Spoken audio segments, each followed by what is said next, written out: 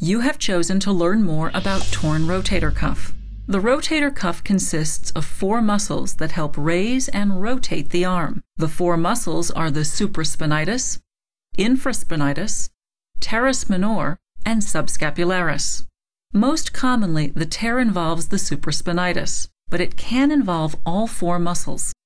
Generally, tears are caused by falls, overuse, or the aging process.